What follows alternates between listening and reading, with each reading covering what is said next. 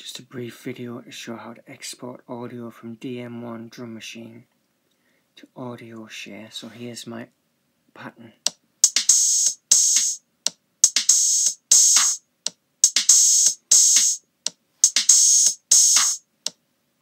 So go along to Tools, and there's an export button there.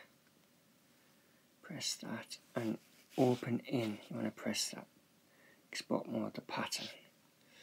So it's selected on WAV there. So go there and go to the pattern. Then scroll along to AudioShare, and it comes in. Not at the bottom this time.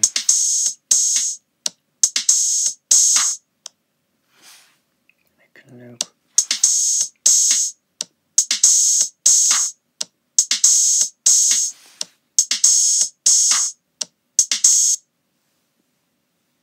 But I call it business.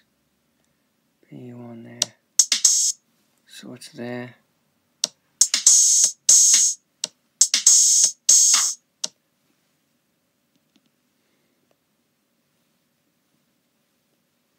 So you want to name the pattern, the loop,